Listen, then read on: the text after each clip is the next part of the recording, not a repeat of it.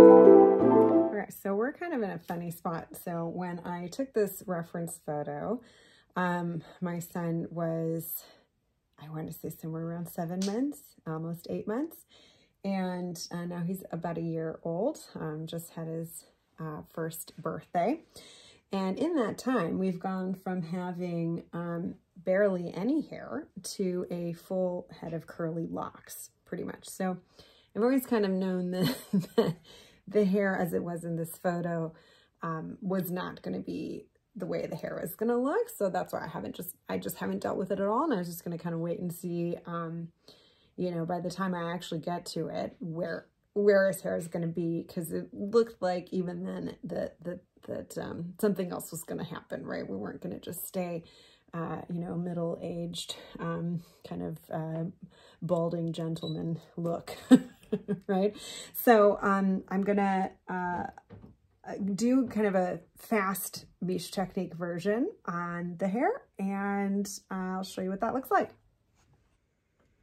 Okay, so I'm going to go in and paint his hair in with some nice Venetian red. And just oil, right? I've already done oil.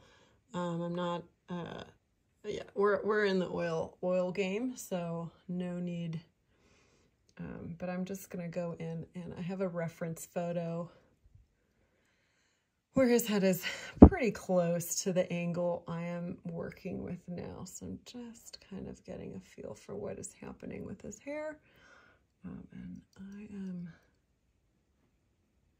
going to just paint in his little curls.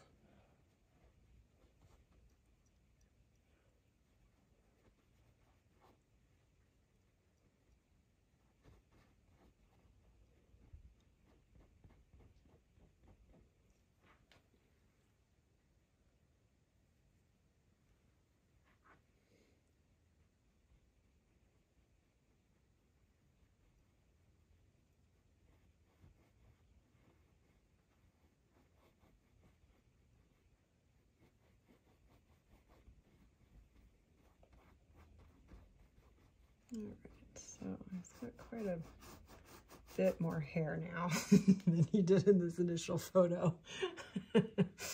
and you know, as I said, I always kind of knew that we weren't going to leave the hair like this, but since it kept changing over the months that I was working on this, I didn't want to put it in until this stage.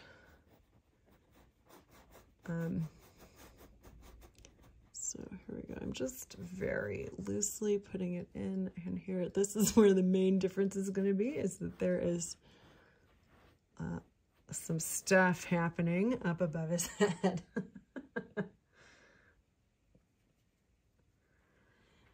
And so what I'm going to do here is, I'm using the red that's the same as the ground as when we started, right?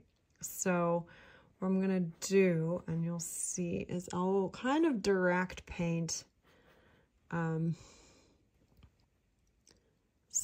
of the shadows back in here. It looks very funny right now, doesn't it? And,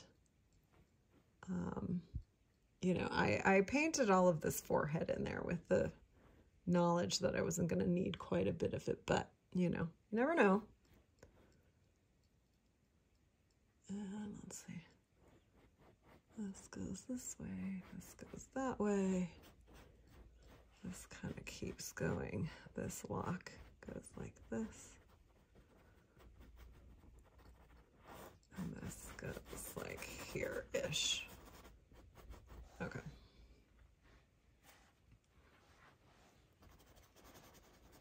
I'm just going to kind of fill in a little bit on that, on the scalp.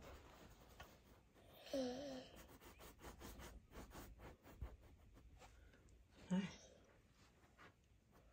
And soften some of this stuff up. You know, I mean, they call it baby hair for a reason, right? It's soft and it's got a thing to it that adult hair definitely doesn't. So you don't want to ever make, if you're painting kids, don't want to ever make the mistake of putting adult hair on a child. It looks weird. Like, it just is not correct. And you might not, even their hairline isn't in the same place, right? Like, he's still, and I'm okay with that. Like, he's still growing a lot of these little fine baby hairs in. And that's kind of a fun little extra detail. So I'm actually going to paint probably some of those in, but I'm not going to do that in this stage. I'm going to do that kind of later on. So there we go. We've got some hair in there. And because it's so red, it looks hilarious. Okay. So I'm now going to go in with a bit more shadow. So I've got some sepia ready to go. And again, just looking at my reference, I am not painting. This is not directly painting. Let me just be clear. I'm not directly painting in his hair. I'm doing a underpainting of his hair that I will then glaze the correct colors onto. So I am direct painting and underpainting, if that makes sense. So this and this goes up like this. This goes here. This goes like this. And there's painting messy curly hair is quite a feat. Yeah, hi. Look who woke up. Look who woke up. Hi, sweetheart. Mm-hmm. Mm-hmm. Yeah, Baba. There you go. So, because it's baby hair, like, let's be real, he's if he's a cherub and he's flying around, his hair isn't going to be, you know, it's gonna be windswept, right? So I'm gonna paint this hair as I see it in the reference, because I think it's I found a good photo. You know, I think if I've bothered to do references on absolutely everything else in this painting, I'm not gonna just suddenly be like, oh, I can just make up the hair. You know, I need to still maintain accuracy with what I'm doing. I don't want to just make stuff up, because you can tell. You can tell when you've used references and when you haven't, I think. No one's that good. Okay. Yeah. Okay, so I just have a very basic kind of, you can see what's going on here. Again, this is an underpainting. This isn't how it's going to really look. We're going to still glaze over this, but I'm also going to go in with some white. Yes. In just a second here. Ow.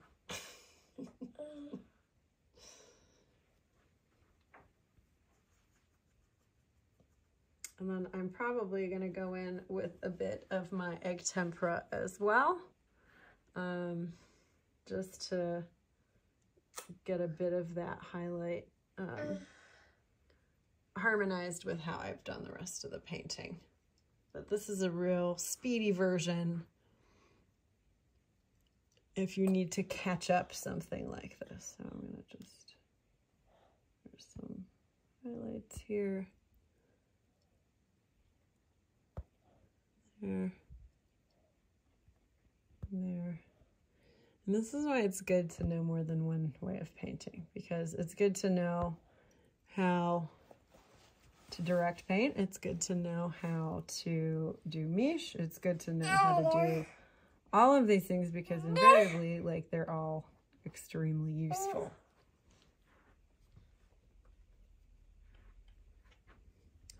And so there's also, I'm going to leave some of those. I always love painting little single hairs. Hair is super fun to paint. And I'm going to leave painting those single hairs until I'm either painting in with my egg tempera, or when I'm doing the final kind of highlight and shadow, and I literally just direct paint some of that stuff on there. Okay, and this goes this way.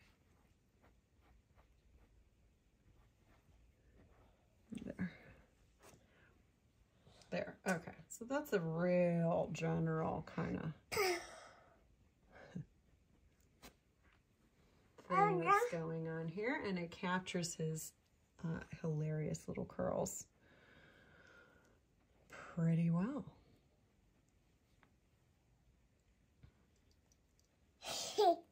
Yeah. Hi, baby. Yeah? Mm-hmm. Okay.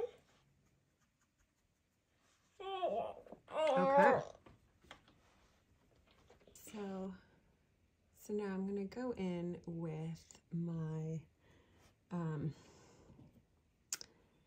my casing. That's what I'm using for all of this. I normally love to make my own egg tempera, but just haven't been able to negotiate a time where I can work with titanium white powder. So we are just using casing at the moment. I'm just going to go in here and highlight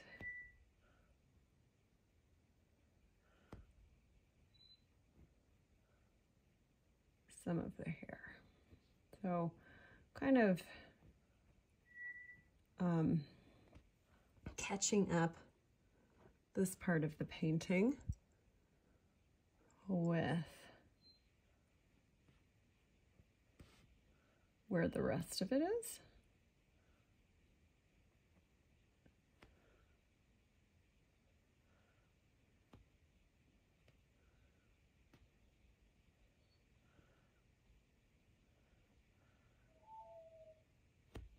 So I'm just kind of with my casing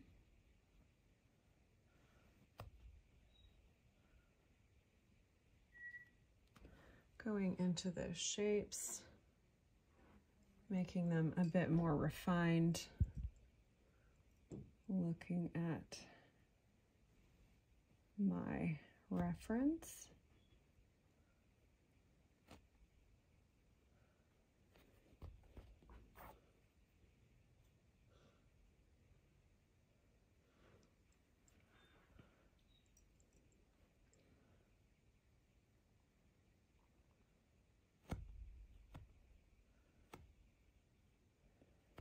And just trying to get the feel for the hair in with my casing.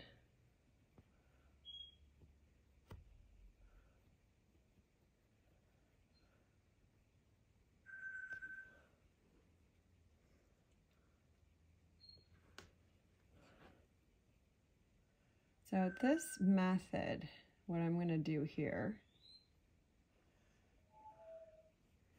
is a great way if you've made a mistake that you've realized, or if you kind of get to this place in the painting and you're like, oh my God, I absolutely need to add in a spaceship. I don't know, you know, like and so it's not like you have to start from scratch, but you can still kind of mimic some of the depth that the rest of the painting has by just doing like the super fast version as an additive, rather, you know, than feeling like, you know, well, I didn't have it in from the beginning, therefore it's not going in, you know. So things always change with paintings. That's just how they are, right? So it's important to be able to be flexible.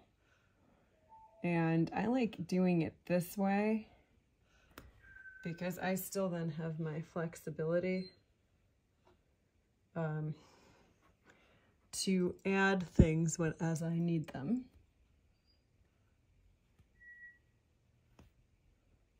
If I need them.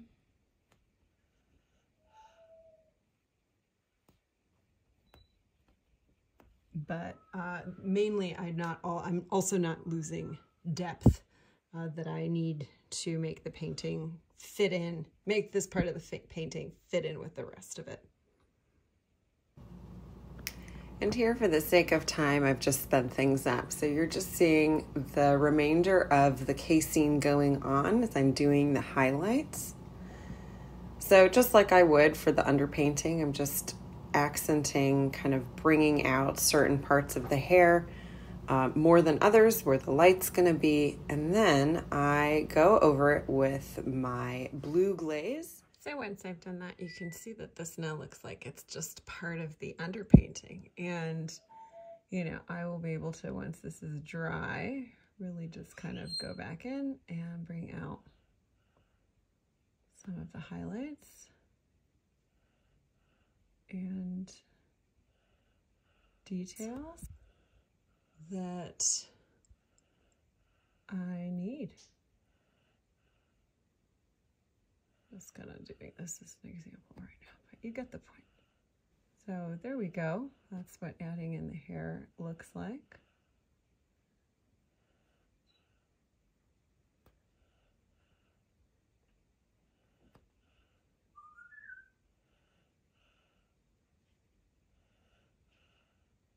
And I'm gonna, once this is dry, go back in and do the whole thing like that, really bring out where the light is coming from.